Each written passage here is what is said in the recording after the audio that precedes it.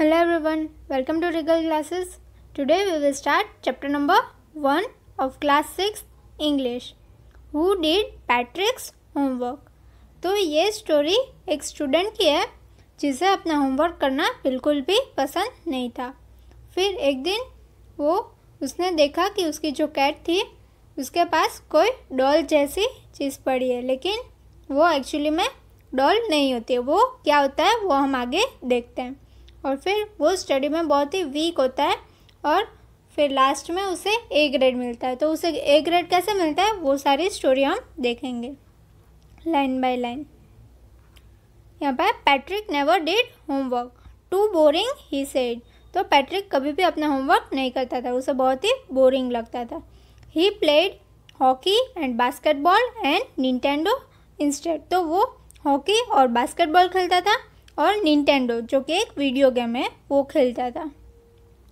His teachers told him, Patrick, do your homework or you won't learn a thing. तो उसके जो teachers थे वो उसे बोलते थे कि तुम अपना होमवर्क करो वरना तुम्हें कुछ भी नहीं आएगा। And it's true, sometimes he did feel like an ignoramus. तो यहाँ पे ignoramus का मीनिंग दिया है an ignorant person who lacks education। तो उसे कुछ भी नहीं आएगा और वो इग्नोर होगा। But what could he do, he hated homework. लेकिन वो क्या करता, उसे कुछ होमवर्क करना पसंद ही नहीं था। फिर then one day he found his cat playing with a little doll and he grabbed it away. फिर उसने एक दिन अपने कैट को एक छोटी सी डॉल के साथ खेलते हुए देखा और उसके पास से उसने वो ग्रैब कर लिया, मतलब ले ली। To his surprise, it wasn't a doll at all, but a man of the tiniest size. तो वो सरप्राइज हो गया देख के कि वो तो एक डॉल नहीं थी, लेकिन वो सबसे छोटी साइज का एक मैन था। He had a little wool shirt with old-fashioned breeches and a high tall hat, much like witches. तो उसने एक वूल का शर्ट पहना था ओल्ड फैशन और उसने ब्रीचेस पहनी थी। यहाँ पे ब्रीचेस का मीनिंग दिया है शॉर्ट ट्राउजर्स, मतलब जो छोटे छोटे पैंट होते हैं वो पहना था। और उसके सर पे एक हाई टॉल हेड थी, मच लाइक विचेस, जो चुड़ैल जैसी हेड थी उसके सर पे। ही yield, save me, don't give me back to that cat. तो वो चिल्लाया कि मुझे बचा लो, मुझे बचा लो, मुझे कैट के पास वापस मत भेजो। आई grant your wish, I promise you that. तो उसने बोला कि अगर मुझे बचा लोगे तो मैं तुम्हें एक विश दूंगा, मैं प्रॉमिस करता हूँ। फिर Patrick couldn't believe how lucky he was. तो उसे विश्वास नहीं हुआ कि वो कितना लकी है। Here was the answer to all his problems. तो उसके अपने सारे प्रॉब्लम्स का सॉल्यूशन मिल गया था। सो he said, only if you do all my homework till the end of the semester, that's 35 days.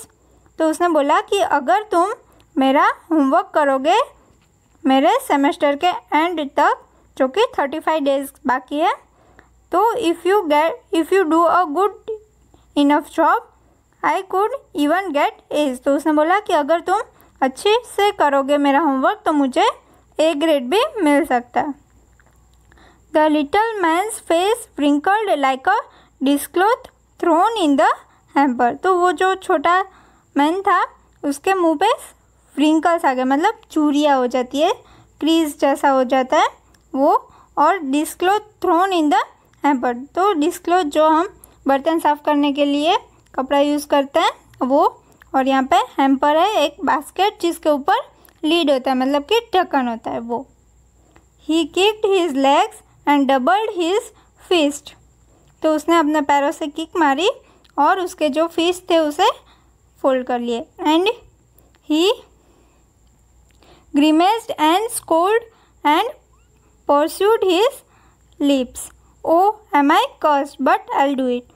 लेकिन वो बहुत ही प्रॉब्लम में था तो उसे प्रॉब्लम से निकलने के लिए ये एक्सेप्ट कर लिया कि वो उसका होमवर्क करेगा, जो उससे डिसएग्री और डिसअप्रूवल कर रहा था, लेकिन फिर भी अपनी जान बचाने के लिए उसने एग्री कर लिया। And true to his words that little elf begin to do पैट्रिक्स homework. तो उसने अपने वचन को फॉलो किया और वो पैट्रिक का होमवर्क करने लगा। Accept their was one glitch. तो यहाँ पे ग्लिच का मीनिंग है a fault in a machine that prevents it from working properly. तो उसमें एक फॉल्ट था, उसके सिवाय वो काम करने लगा। The elf didn't always know what to do and he needed help. तो उसे पता नहीं होता था कि उसे होमवर्क में क्या करना है और उसे हेल्प चाहिए होती थी। Help me he would say. तो वो मदद मांगता था पैट्रिक से। And Patrick would have to help him in whatever वे। तो पैट्रिक को उसे हेल्प करनी पड़ती थी। I don't know this word the elf स्क्विक्ड while reading पैट्रिक्स homework. तो उसने चिल्लाया कि मुझे ये वर्ड नहीं पता है। Get me a dictionary. No, what's even better, look up the word and sound it would by each letter. तो उसने डिक्शनरी मांगी, तो पैट्रिक ने बोला नहीं, उससे अच्छा होगा कि तुम वर्ड बाय वर्ड उसे बोलो। When it comes to maths Patrick was out of luck. तो जब वो मैथ्स की बारी आती थी तब पैट्रिक का लक नहीं काम करता था। What are times table, the elf श्रिक्ड, gave a short pitch cry. तो श्रिक का मीनिंग है शॉर्ट पिच क्राई। तो वो बोलता है कि ये टाइम्स टेबल क्या होते हैं। We elves never need that. तो जो हम एल्व्स है उन्हें इसकी कभी भी ज़रूरत नहीं होती है। And addition and subtraction and division and fractions. तो वो पूछ रहा था कि ये एडिशन, सब्सट्रैक्शन, डिविजन्स, फ्रैक्शंस ये सब क्या होता है। Here sit down beside me, you simply must guide me. तो यहाँ पे मेरे बाजू में बैठ जाओ और मुझे गाइड करो खाली।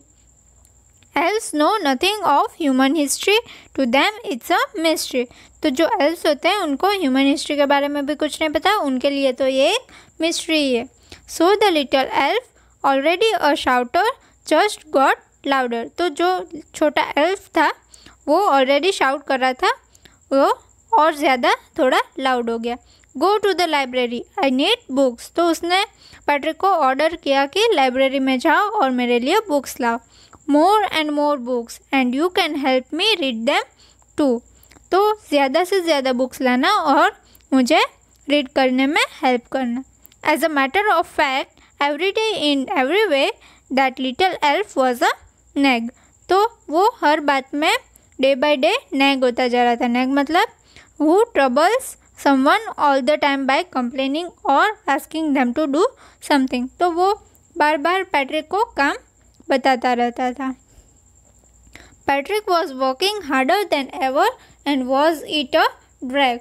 तो पैट्रिक पहले से ज़्यादा काम करने लगा था और वो एक ड्रैग था, समथिंग डल और अनइंटरेस्टिंग था, उसमें से वो ज़्यादा हार्ड वर्किंग बन गया था।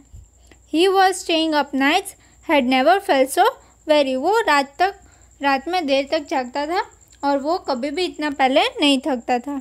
Was going to school with his eyes puffed and blurry. तो वो उसकी आँख जब स्कूल जाता था तब सूज जाती थी और ब्लरी हो जाती थी।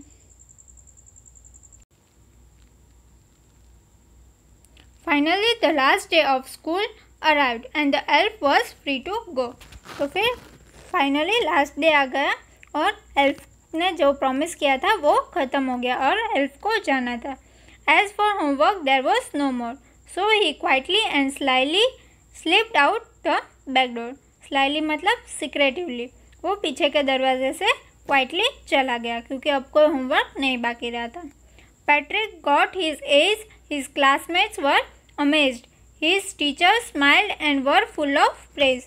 तो फिर उसे अपने एग्ज़ाम्स में ए ग्रेड मिला और उसके जो सारे क्लासमेट थे वो अमेज्ड हो गए थे, मतलब शॉक हो गए थे। और उनके टीचर्स ने स्माइल दी और उनके प्रेज़ किया, मतलब कि उसकी तारीफ़ की। And his parents they wandered what had happened to Patrick. और उसके पेरेंट्स तो सोच में ही पड़ गए थे कि ये पैट्रिक को क्या हो गया। He was now the model kid. तो वो अब सबके लिए एक एग्जाम्पल के तरह देखा जाता था। Cleaned his room, did his course, was cheerful, never rude, like he had developed a whole new attitude, तो वो अपना रूम क्लीन करता था।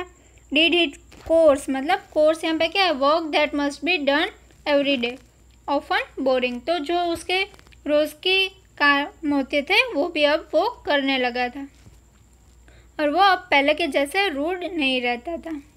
You see in the end Patrick still thought he had made that tiny man do all his homework, तो last तक Patrick को यही लगता था कि उसने सारा होमवर्क एल्फ के पास करवाया।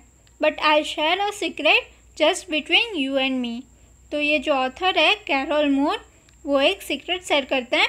It wasn't the elf, Patrick had done it itself, तो ये सारा होमवर्क एल्फ ने नहीं किया था, ये पैट्रिक ने किया था, खाली एल्फ उसे गाइड करता जा रहा था और उसे बताता जा रहा था कि ऐसा करो ऐसा करो। Thank you.